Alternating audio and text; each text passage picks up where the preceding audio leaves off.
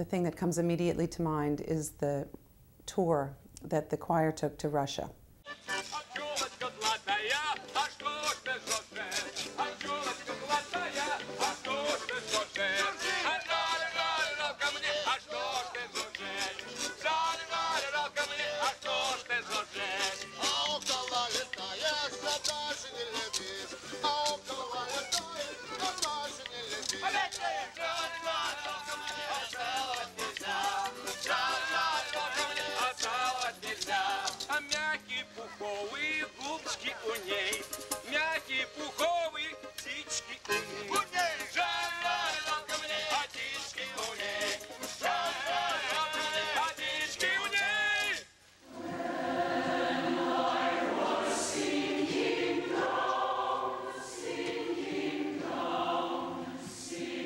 Well, I certainly feel that the opportunity I've had to travel with the choir and take our message to other places has been just an unbelievable experience, which I've shared with many friends.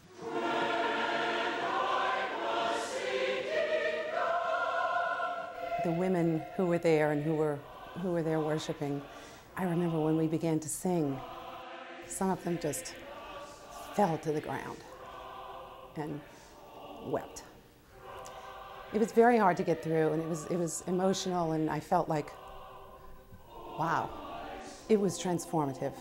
Transforming is perhaps the impact affecting the choir and the places they have been, especially their trip to South Africa.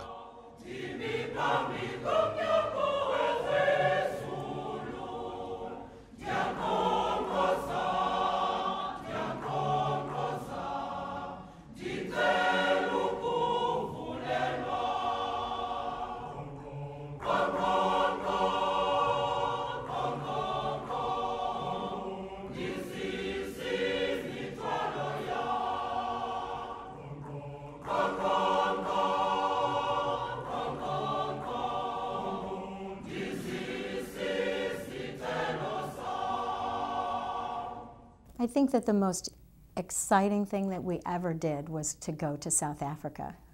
The trip to South Africa was a phenomenal experience.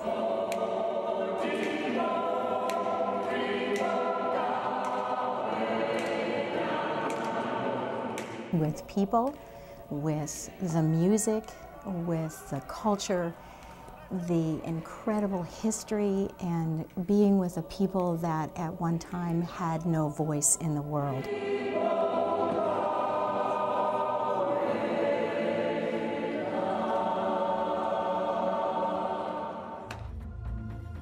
The experience the choir gained went beyond the music and the beauty of the country when they visited Pam's creche. My heart is so sore because we have got so many things that we prepared.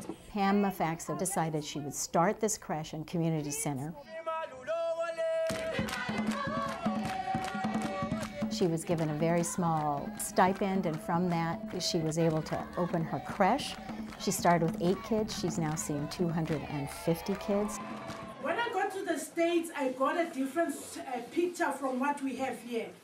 This lady here has 56 children.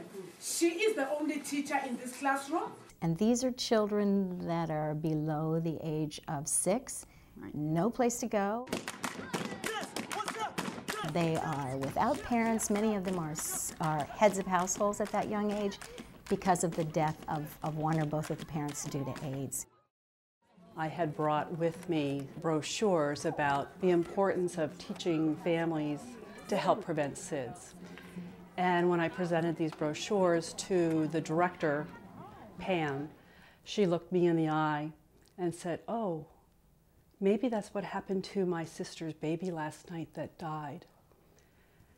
And I have been a SIDS nurse for years here, but for this woman to say such a poignant thing and have such grief in her heart, and then to accept our church choir with 150 members coming and celebrating, that the spirituality was just absolutely remarkable.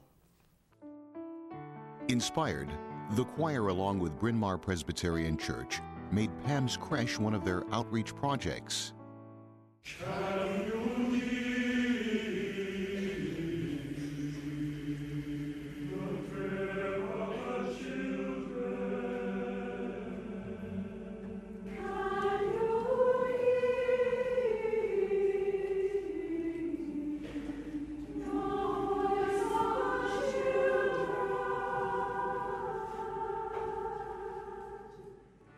All of the choir tours have been built around an outreach component.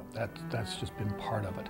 A whole choir trip is about mission and mission through music. The partnership that we've had with some of the groups that we visited in South Africa is still ongoing today. Pam's Creche isn't the only mission project in South Africa. There is also the Zawana Community Center and Church.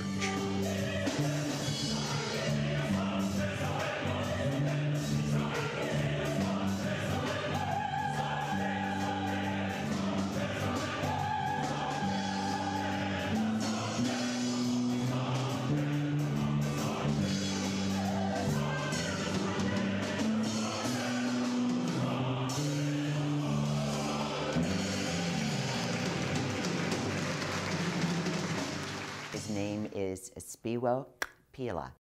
He's a part of the Xhosa tribe, and so every time an X appears in their language, it's pronounced with a click.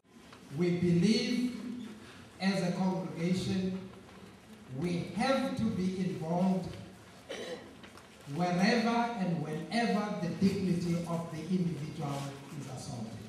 He was one of the first pastors in the black church to speak openly from the pulpit about what people needed to be aware of and to have working groups within his congregation to reach out to the HIV/AIDS people who were in his congregation and beyond in the township.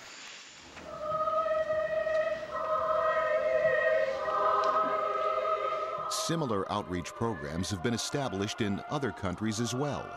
When we went to Brazil, we took computers, school books. When we went to Russia, we took medicine for the Children's Hospital in Moscow. So the mission, as well as the singing, has a lot to do with it. During the 2011 choir trip covering 6 areas in the South, the choir organized a clothing drive to help the victims of the tornadoes in Tuscaloosa.